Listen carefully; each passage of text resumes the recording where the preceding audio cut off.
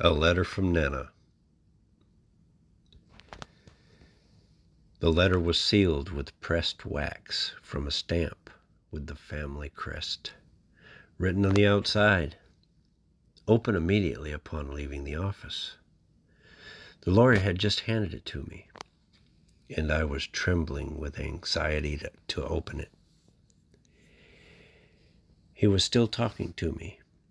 I thought, I need to listen more intently.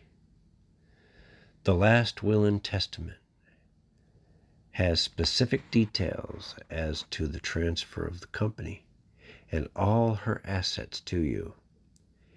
It also states that this letter must be opened by you and you alone after you leave the office.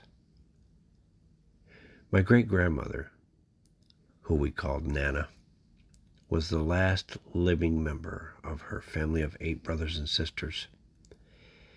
She was from the Philippines and had lived to be 102.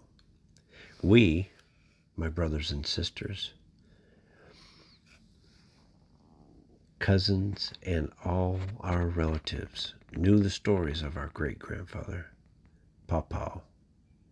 However, we never met him. You see, Nana was 20 when she met Pawpaw, who was 58 at that time.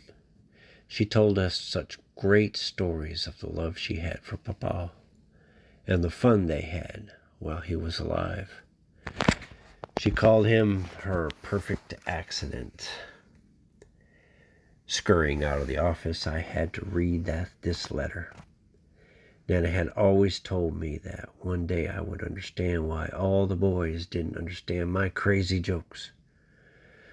Would the letter tell me anything about that? She'd say, "You are very intelligent, and sometimes other people won't understand you. Just always remember, no matter what anyone says, you are a member of this family, and we have faith in each other." Faith was so strong in our family. Faith in God. Faith that good would always prevail. And yes, faith in each other. As I approached the exit, I could see the rain was coming down so hard now. I put the letter in my jacket pocket to keep it dry as I ran across the parking lot to the car. I was now soaking wet as I climbed into my car, but I knew the letter would be dry. I would read it when I got home. I had to focus on the road, which was something Nana insisted upon, that we always focus on the road when driving. She would tell us stories about how Papa would talk to her on the phone when he was on his way to work every day and long trips, and it made her so nervous that she would tell him, "Please focus on the road while you are driving." Home was on the other side of the city, so I decided I had better pick up some things along the way as it was getting late in the afternoon. I would have to prepare dinner upon my arrival.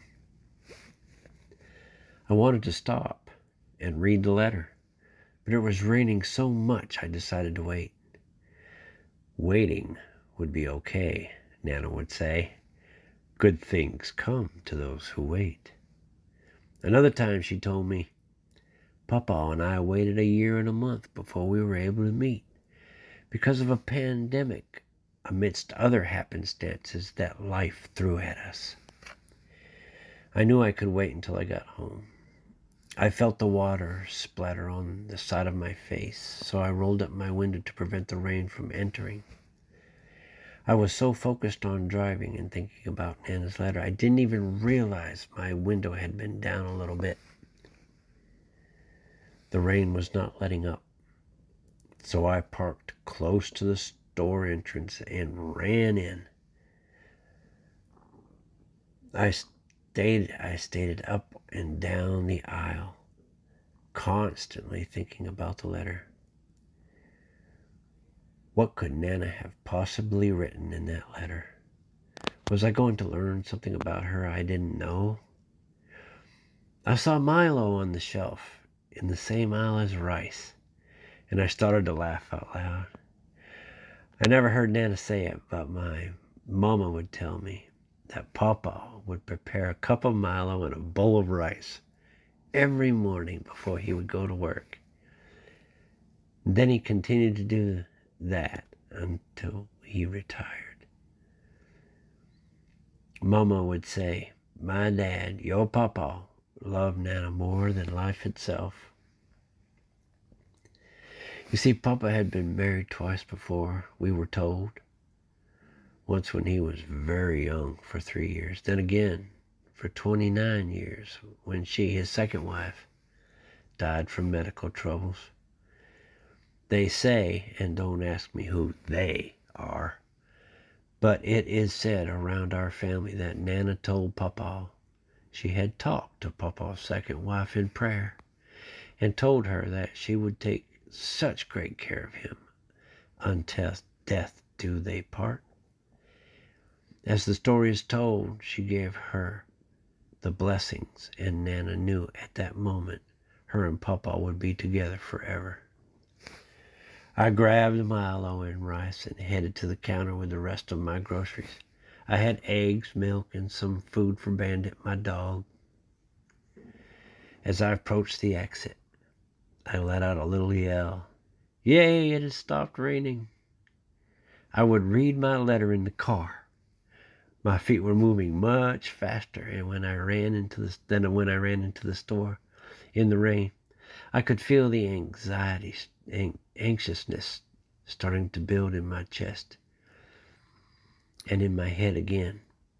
I missed my Nana so much, and to have a letter from her now was so exciting to me. Once in the car, I reached into my pocket to pull out the letter, but the letter was not there. Silly me, I said out loud. I reached into the wrong pocket, I'm sure. However, when I went to the other pocket, it was not there as well. Was it on the floor? I asked myself. I searched frantically throughout the car. I was now beside myself in wonderment of where I had lost my letter. I ran back into the store and retraced my steps to no avail. Perhaps it had fallen out of my pocket when I left the lawyer's office. Upon arrival at the lawyer's office again, I searched the parking lot and the lot next to the lawyer. I began to cry. How could I have lost the last words to me from my Nana? If I never find this letter, I will never know what she had to tell me. I sobbed so hard as I drove all the way home. As I sat in my car in the driveway, I bowed my head and prayed for forgiveness from God and from Nana. I was still crying as I entered my house. Bandit, me at the door, and I began to tell him the story of what I had done. Yes, me talking to my dog. I picked him up and hugged him as I cried. I looked at his eyes and could tell he knew I was sad. Nana always told me, never put off something you can do right now. Why did I not read that letter as I was directed to? Directly after leaving the lawyer's office. I'll never put things off ever again.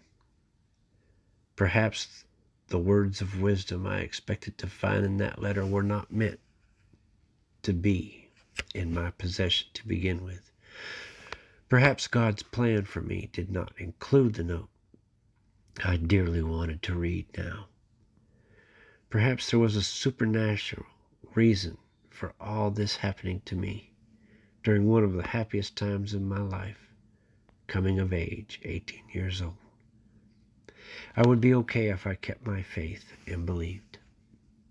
While I pondered this, I began cooking and was just about to sit down alone to dine when there was a knock at the door. The police were at the door. How may I help you?